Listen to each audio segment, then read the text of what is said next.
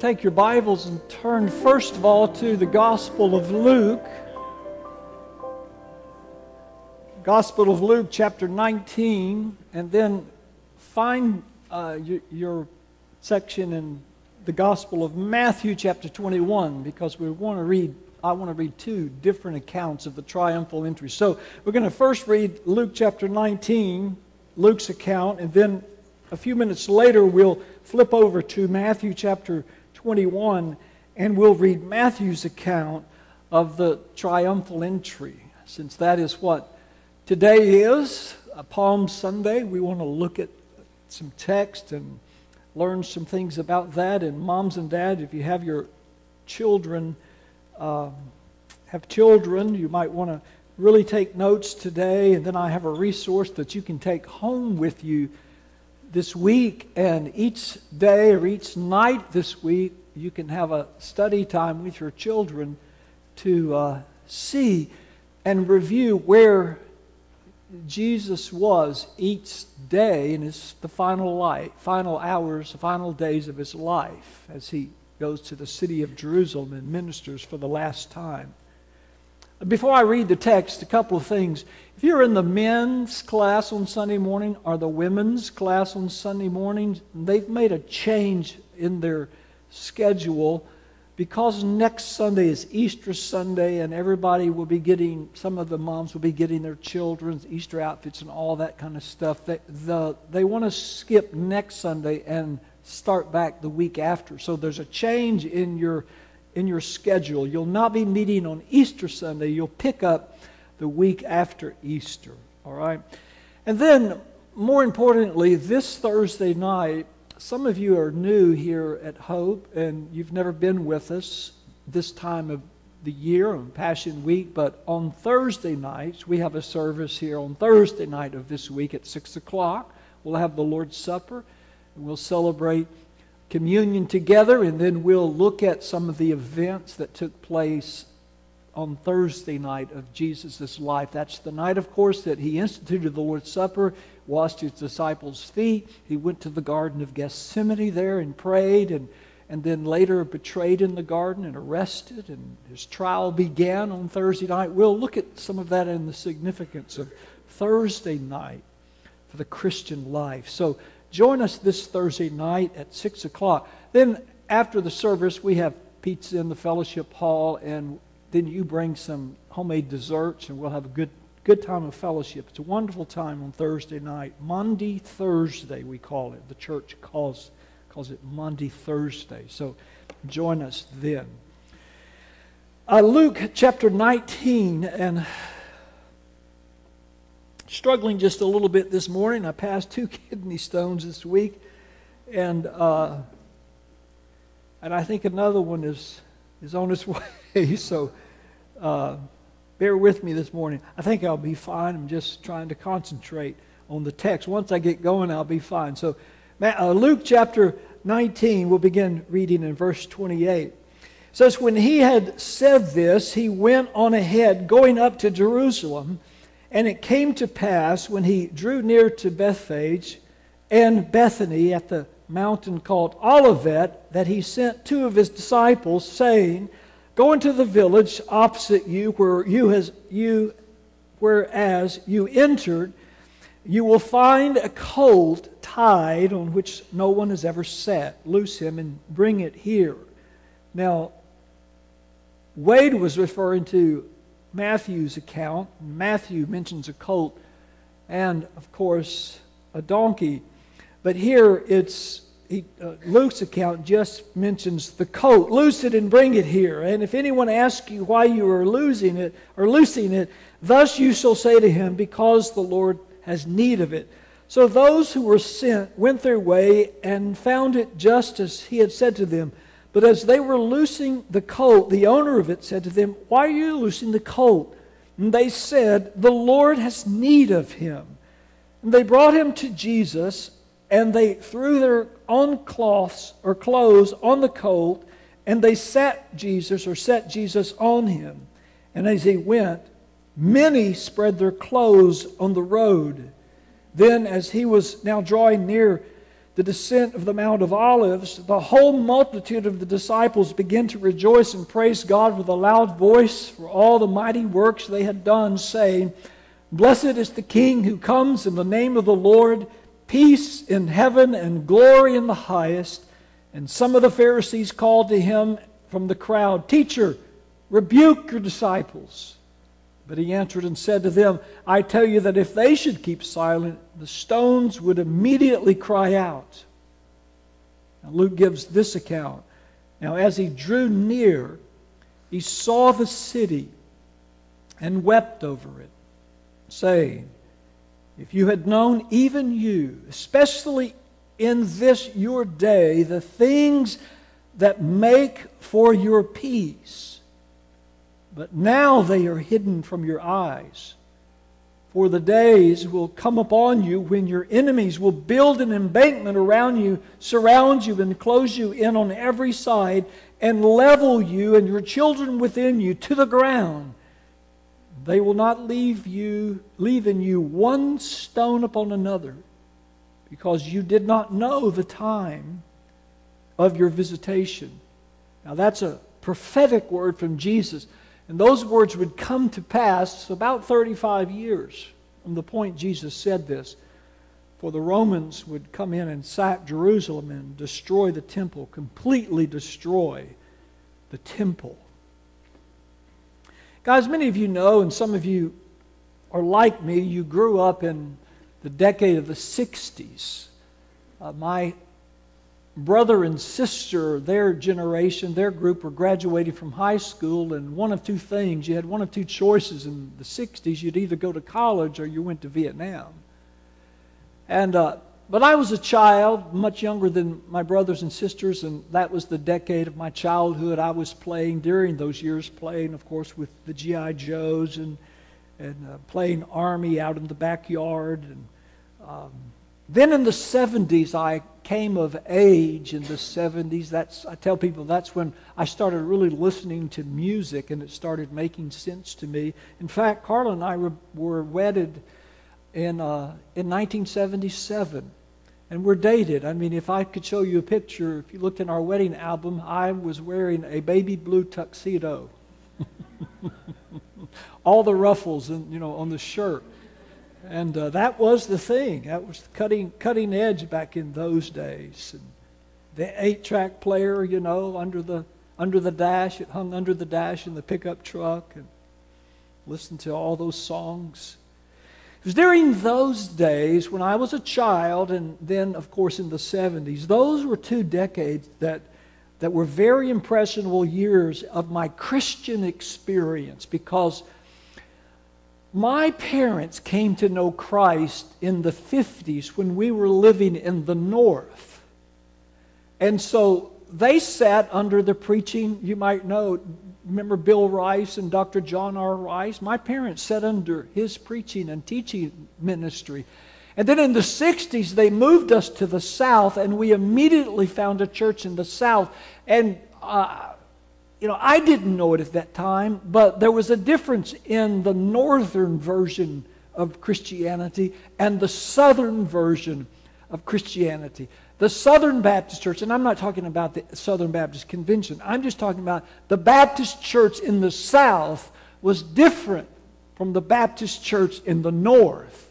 And in the Baptist Church in the South, we were taught things like Christianity really was more about the things that you shouldn't do, things that you should give up, more than about knowing God.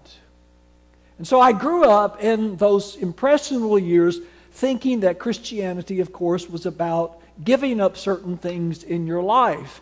And, we couldn't, the girls couldn't wear shorts, and we couldn't go to movies, and the boys couldn't have their hair too long, and on it went. And those kinds of, if you kept those rules, then you were accepted within your Baptist group. And some of you grew up in the very same thing.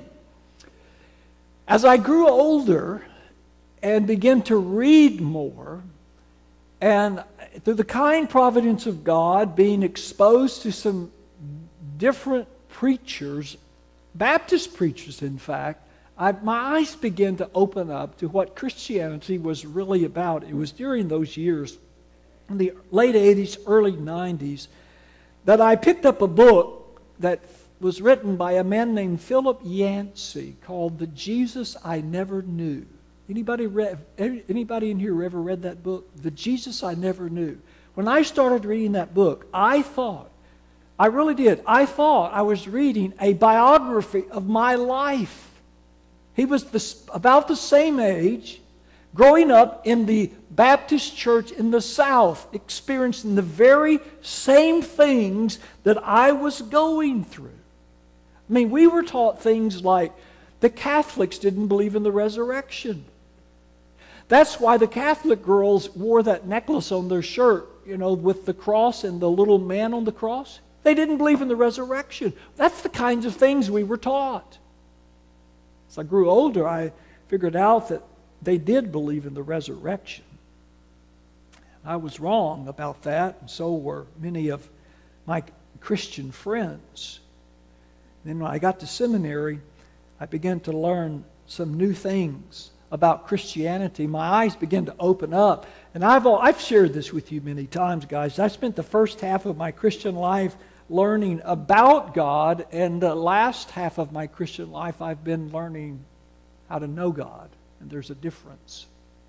One of the things that I learned as I came of age and began to study the Scriptures, the churches that I grew up in, we didn't spend a lot of time during Holy Week focusing upon the things that happened on Palm Sunday or what happened on Monday, Tuesday, Wednesday, and Thursday.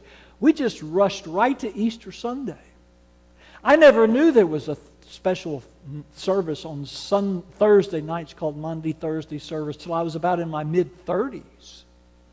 But when I began to read the gospel accounts, what I discovered is that when the gospel writers came to the final week of Jesus' life, the story, the text, actually slows down instead of speeds up. In fact, if you look through the gospel accounts, about 1/3 of their time is spent on the final days of Jesus. And so when I realized that, I started thinking, we need to pay attention to what's happening in these days. Some very powerful, important truths are being taught by Jesus in His final days. So instead of speeding up to Easter Sunday, in the last years of my ministry, I've been taking the time and slowing down and pondering the final week of Jesus. And many of you, you've been part of this church for a while, you know that we do this. And so I put together a little sheet called The Final Week of Our Lord. And I've listed what happened, the prominent things that happened on Triumphal Entry Day, Palm Sunday, Monday, Tuesday, Wednesday, Thursday, and Friday. And then when we get to Easter Sunday, we celebrate Easter Sunday. And I'm just going to quickly review this because I've got this printed up for you to take home.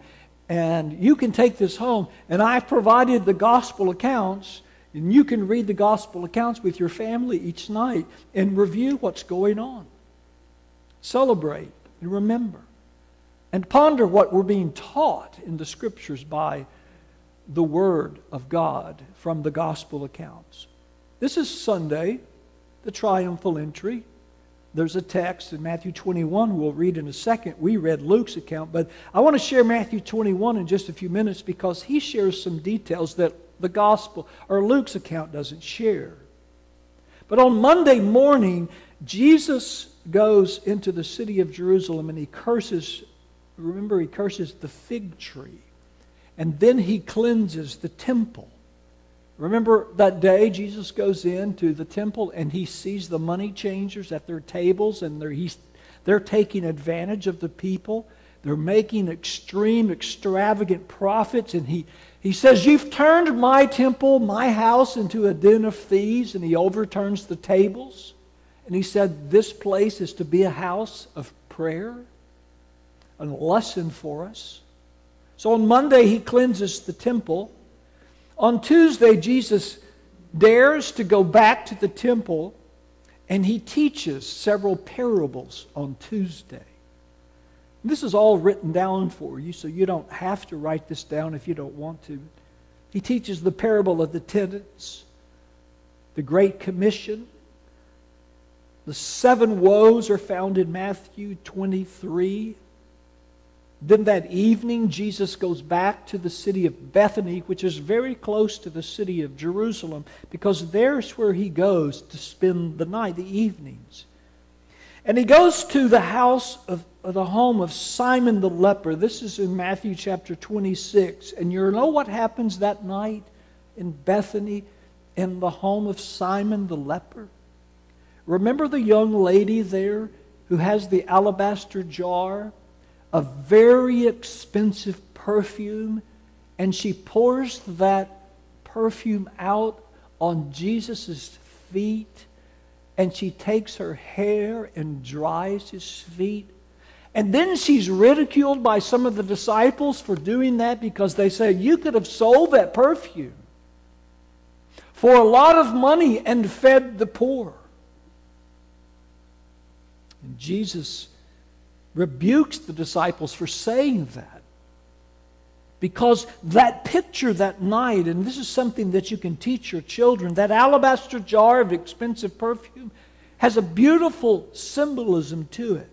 It's a foreshadow of the extravagant gift that God the Father is going to make for us as He gives His only begotten Son.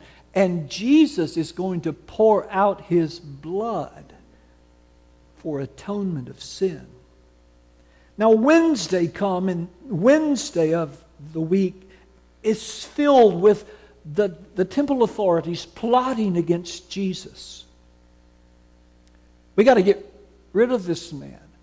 And the issue is, of course, as we're going to see, and as we come to the text in Matthew, we're going to see that there is the great potential of a riot breaking out, because Jesus is being considered as the Messiah, the one who's come to set us free from the Romans. And people have come before saying they're the Messiah. And the religious leaders are afraid that the Roman centurions are going to be called out to snuff out these riots. And this is going to be trouble for the Jewish leaders. So there's a plot against Jesus, partly because of the riot, and the other is because of the claims that Jesus has made during His ministry, that He is indeed the Son of God, the only one who can forgive sins. And then we come to Thursday. We won't spend time on Thursday today, because that's what we'll talk about Thursday night. But Jesus is arrested that night in the Garden of Gethsemane, and the trial begins. And then Friday morning, the trial, early in that morning, the trial is concluded, because the Jews know that Jesus needs to get to the cross. They need to crucify Jesus. So by 9 a.m., He's on the cross. And then the death occurs, the Scripture says, at the 9th hour, which is 3 p.m. So Jesus can get buried before Passover, which is Saturday. And then, of course, Sunday is Resurrection Sunday. So that's a quick overview of what's happening in this special week we call Passion Week. And the schedule is up here on the front row. I'd love you to pick one up and take home and use it this week as a family study guide. Carl and I were discussing this week, once again, when we should go to the Holy Land. And I was thinking as I was studying the text this week, because I'd love to see some of the various places where Jesus went. And one of the things I'd like to do if I went to the Holy Land, at least I'd like to take a bus ride from Jericho to Jerusalem. It's not far. Jesus walked from Jericho to Jerusalem. And that's what He did that day. He walked from Jericho up to the city of Jerusalem to make His final entry into the city. And it's a barren road, and there's many opportunities. In fact, it's the wilderness. It's the wilderness area where Jesus was tempted early in His ministry by Satan, out there in the wilderness.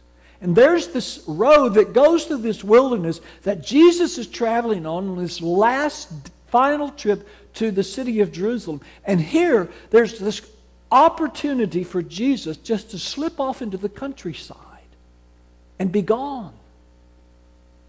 He didn't have to go to the city.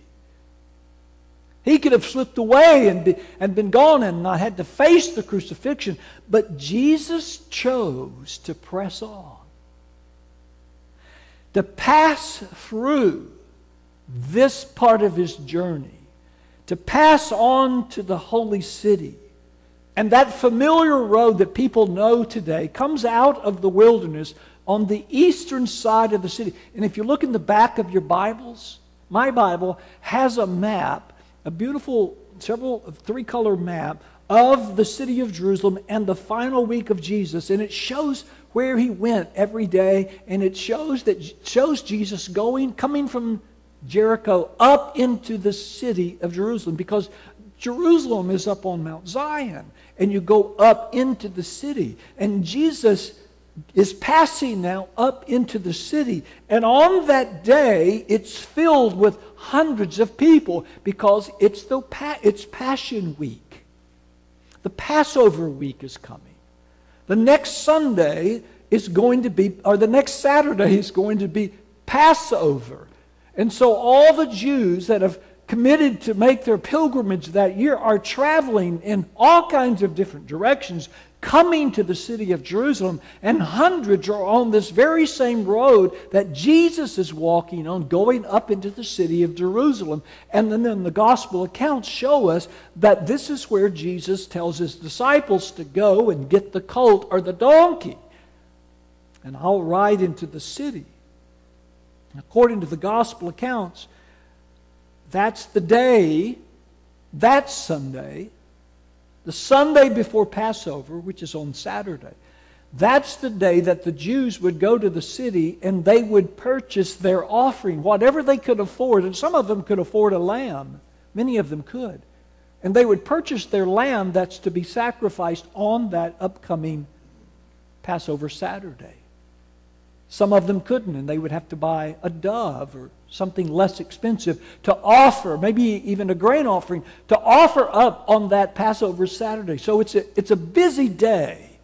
But it's also a great time of celebration, because the people are coming to celebrate the Passover. This was something significant. You know this in Israel's history, because they looked back on that important day in their lives, in their forefathers' lives, when Moses told them to get a lamb on that night in Egypt and kill the lamb, put the lamb over the doorposts, and the death angel, the last plague in Egypt, the death angel would come and pass over the land of Egypt and pass over any home that had the lamb's blood. And they were to eat the lamb that night. They had the Passover meal in their homes, and they were safe. It's a wonderful story to read. Go back into the book of Exodus and read that story. So the historical significance of this day is traced all the way back to the book of Exodus. And now here's the picture. Here's Jesus coming into the city on this colt, this donkey, and it's as if God is saying to the whole world and everyone there, this is the lamb. Here's my lamb. And they didn't know it. See, after Jesus' death on the cross, there would be no more need for Passover.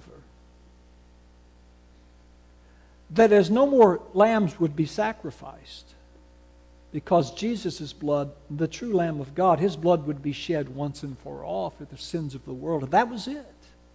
So our Jewish friends today, and I'll see one of my Jewish friends tomorrow, my dentist is a practicing Jew, and I'll see him tomorrow, and they will be celebrating Passover, but they won't kill a lamb. There's no temple to go to offer a sacrifice. But they will remember. They will look back. There's something else about this season. As they look back over to the Passover in the history, they also were reminded that there is a Messiah coming. They believe that the Messiah is coming, the one that's going to set them free. And there's a historian named Josephus who writes much about this period, and he had recorded many instances of riots in the city of Jerusalem during Passover week. And the impression that Luke gives is that as the people were ascending up into the city, it's somewhat calm until they see this Jesus, the one that many of them saw do these great miracles, who claimed to be the Messiah. They saw him, and then they began to shout, as Wade alluded to this morning, "Hosanna, Hosanna." And they were shouting this Hosanna because they believed he was the one that was going to set them free. Now, this is where I want you to turn back to Matthew chapter 21, because I want you to look at a short account here that Matthew gives. Matthew 21. Now, when they drew near Jerusalem and came to Bethphage at the Mount of Olives, then Jesus sent 2 disciples, saying to them, "Go into the village opposite you, and immediately you will find a donkey tied and a colt with her. Loose them and bring them both to me. And if anyone says anything to you, you shall say, 'The Lord has need of them,' and immediately he will send them." And this was done that it might be fulfilled, which was spoken by the prophet, saying, "Tell the daughter of Zion, behold, your king is coming to you, lowly and sitting on a donkey, a colt, the foal of a donkey." So the disciples went and did as Jesus commanded them. They brought the donkey and the colt, laid their clothes on them, and set him on them. Now notice verses 8. "And a very great multitude spread their clothes on the road. Others cut down branches," these would be palm branches, "from the trees, and spread them on the road. And then the multitudes who went before and those who followed," they were all around Jesus, before and behind him, "they cried out, saying, 'Hosanna to the Son of David! Blessed is he who comes in the name of the Lord.'" What they were saying that day was, "Jesus, save us from our captors. Save us. We're sick of these Romans." And they failed to see the true reason that Jesus had come. And Matthew, he gives us a couple of details that really enriches our story. And one is the palm branches. And I used to wonder what these palm branches meant as they spread them on the road and as they waved them in the air. And you remember maybe in Sunday school growing up having palm branches on Palm Sunday. What did it mean? They were waving those palm branches. It's like us waving the American flag on July the 4th. To them, the palm branches meant freedom. Freedom from oppression. It's their way of saying, we want our freedom. We want deliverance. And then this word Hosanna, which really means save us. Save us now. But for the Jews of that day, it was more a political statement than a religious one. Save us from the Romans. We're sick of our captivity. Now, Jesus had come from the right direction, from the way the prophet said he would come. And it was in this context that the Pharisees said, "You need to hush the people." Our account in Matthew, the account in Luke, because the people are beginning to celebrate too much. You need to hush these people, because if things get out of control, the Roman centurion, the guards are going to be called out, and we have great risk of the events being shut down, and we're in big trouble. And this is when Jesus replied to them, "Hey, if they're silenced, you know what's going to happen? The stones will cry out. The rocks will cry out. You can't silence what I'm going to do." And then what happens next is key, I think, to understanding this eventful day. In verse 41, records that, back in Luke, it records that our Lord pauses right in the middle of all of this celebration. He pauses and he weeps. He weeps over the city. And the gospel records say that on 2 occasions Jesus wept. One was at the tomb of Lazarus,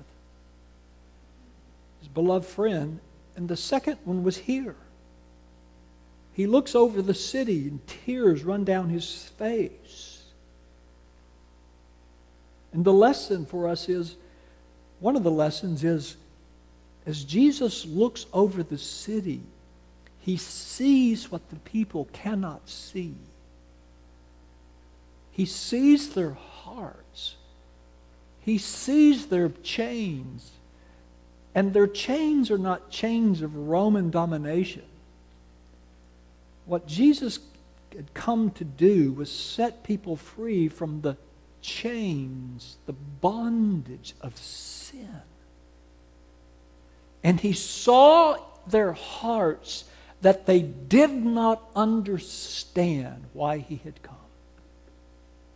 And that's why he weeps. Scripture says he wept aloud. And that's the significant part of the story this morning. Why did Jesus weep? Because he saw in the hearts of the people, and he saw unbelief, he saw lack of repentance, and he knew of the coming judgment to Israel. There's something that Jesus knew that's important to us this morning. It's a powerful lesson. We don't need to forget it either. Jesus knew that revealed truth, and the Jews had the truth. We have the truth. Revealed truth that does not result in repentance becomes the source of greater condemnation. Revealed truth, we have it, that does not result in repentance will result in greater condemnation. I close this morning. I put on the screen this morning, it's coming up, there are 3 categories of people that were present that day Jesus entered the city of Jerusalem. 3 categories of people. 3 here probably this morning. Number 1, there were people who understood. They had a knowledge. They understood the message of Christ. They understood that Christ had come in the name of the Lord. The multitude knew who Jesus was. He was a great teacher. They called him rabbi. But they didn't understand or truly believe what they knew. See, they were wrong in their belief about the sort of deliverer he was. They knew he was a king. He was destined for great things. But they didn't understand the nature of his kingship, the nature of his kingdom. They were ready for an external, physical kingdom. They were longing for that. Jesus had come to ignite, to begin, to set in place a spiritual kingdom that would be far more powerful, have far more consequences, far greater consequences than any earthly kingdom would ever have. Jesus had come to offer an infinitively greater blessing. They wanted peace from the Romans, but Jesus was coming to give them a greater peace, a peace with a holy God through the forgiveness of sins. By the way, there's no question of the Romans were a godless people and cruel oppressors. Jesus knew that. And their day was coming. The fall of Rome wasn't too far into the future. But Jesus knew that Rome wasn't Israel's greatest enemy. The greatest enemy of Israel, the greatest enemy that we face today, is sin. So there were those who understood that message, and then there were those who believed. They moved to a point of belief, as in John chapter 6. They moved from a point of intellectual understanding to this point of, I do believe that Jesus is the Messiah. There's a story in John 6. Jesus is in Capernaum. It's a chapter worth reading this week.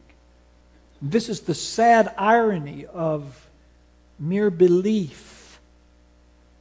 Their words were right, but their hearts were not. And many people in the church fall into this category. They believe Jesus is truly the Messiah, but they stop there. And that's so dangerous. John Bunyan, who had such insight into this matter of salvation and the road of sanctification, once said, there is an entrance to hell even at the gates of heaven. People who are so close and yet so far. Then there's a third group of people. There were those around Jesus who had placed their trust in Christ as Savior. Mary, Martha, certainly Lazarus, Zacchaeus. Remember the woman at the well? Remember the woman with the blood issue, the blood disease? They moved from mere belief to trust in Jesus. He is the Messiah, and He has come to set us free from our sins. Here's the challenge, guys, to all of us who are Christians. This week, this Holy Week, is of tremendous importance to us in the church. It's our time of the year. It's one of our great times. And we've forgotten the church calendar. We've put it aside and forgotten so often what the implications of this week are to us. All the events of this week ultimately are going to point to the resurrection that's coming. We'll celebrate that next Sunday. In fact, I think you can look in the Old Testament, and every chapter in the Old Testament is really pointing toward the coming of the Messiah and ultimately the resurrection. Here's the point. Everything, even the validity of Christ's message, everything hangs on the resurrection. If there is no resurrection, then we're living in nothing more than a fantasy life, a fantasy world. And there are two common time references that we maintain even as Christians today. The Jews were guilty of it, and so are we. There are two time references. They're not bad in and of themselves. But one is we look to the past, we do, as we remember when Jesus went to the cross. We look to the first coming of Jesus, when He died and He rose again. We look in the past. And now we're looking to the future resurrection. I was thinking this week about all the funerals I've done over the years, and so many of them were at Memorial Park on Poplar Avenue. And some of the names came to mind. Gene Byers, and Carla knows some of these people. Betty Ann Woodmansey, and Dr. Statham, and Gary Good, who died at a young age, and my good friend Mike Myatt, and just Susan Leslie's mom last year.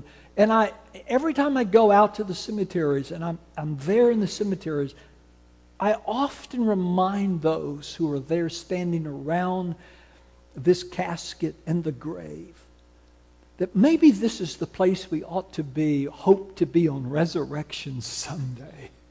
What an exciting place. What a place to be, Memorial Park, on the Sunday of resurrection, or the day of resurrection, when those graves open up and we believe both the just and the just will come out of the unjust, and the just will come out of the grave, be resurrected. What a wonderful experience to see all of that, and then we would be resurrected, the Bible says. But my point in saying all that is, we usually look to the past, because that's what this week will do for us, and then we point to the future, that day of the resurrection of our own bodies, and we forget about the present risenness of Christ, that He is alive today, and that the power of His resurrected life today is the same power that saves us from our sin and sustains us today. So when we celebrate the resurrection, let's don't just look to the past and look to the future, but let's celebrate it as a present reality. Celebrate it all week. Celebrate it next week and the week after. In fact, when we come every Sunday, that's what we're doing, is celebrating the resurrection of our Lord Jesus Christ. We must take seriously the words of the risen Christ. Know that I am with you always, even to the end of time. He's with us right now. And the power of the gospel is in the resurrection. And it's not just true and relevant, but the Bible says that it's dynamis or dynamic. It's like dynamite. It proclaims the living presence of the living God. And I'll tell you what we've been learning. We've been learning this in Romans, and we'll learn it this week. We'll learn it, we'll be reminded of it on Thursday night. The key to the kingdom of God is humility. Unless one comes broken before Jesus, humbles himself before the cross of Christ, he will not enter the kingdom of heaven. Humility. Brokenness over our sins. Let's spend a few minutes in prayer this morning as we close.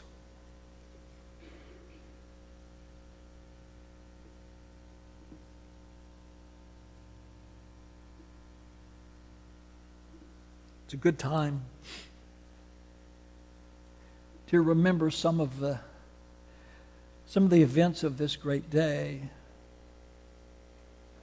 What Jesus came to do the first time. He didn't come to sit on an earthly throne as the Jews had hoped. They had forgotten that Jesus would come first in order to die. We know that. We have the gospel accounts, and we will remember that crucifixion this Thursday night.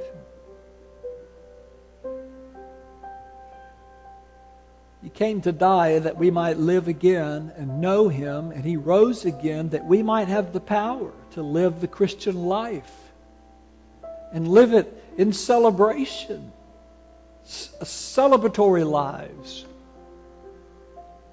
lives of thanksgiving, lives of laughter and joy and the peace of God and peace with God, as we've learned in the book of Romans. He makes all the difference in the world.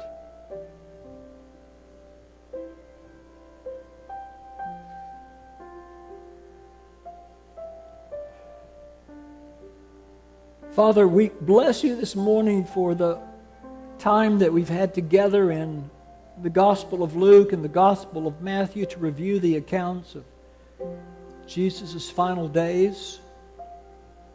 Some of those points we can look at more closely this week with our families. We thank you that Jesus, as He walked that road from Jericho to Jerusalem for the final time, He chose to press on and to do the Father's will and to come to the city of Jerusalem knowing that He would go to a Roman cross and die for the sins of the world, die for my sins and for the sins of people in this room, the sins of my grandsons, the sins of our children, and our nieces and nephews and our neighbors. And I pray that as we review and study through this week of Passion Week, that it will cause us to have a genuine desire to share with lost loved ones why Jesus came and why He died and why He rose again and why we believe that there will be another resurrection. I pray this in Jesus' name. Amen. Hey, stand with me this morning. Thank you for your prayers for me and for my family. And in the morning, Mary Moore is going in at 5 o'clock in the morning. It is tomorrow. Didn't you tell me? 5 o'clock in the morning to finally get this gallbladder out. So they got her everything else kind of stabilized at this point so she can go get that gallbladder out. She was with us last Sunday, and hopefully she'll be up and going, be with us on Easter Sunday. But pray for Mary Moore in the morning as you get up. Think about her and pray that that surgery will go well, all right? I pray that the Lord will bless you this morning. He will keep you. The Lord will make His face shine upon you, and He will be gracious to you, and that He will lift up His countenance toward all of you and give you peace. Amen.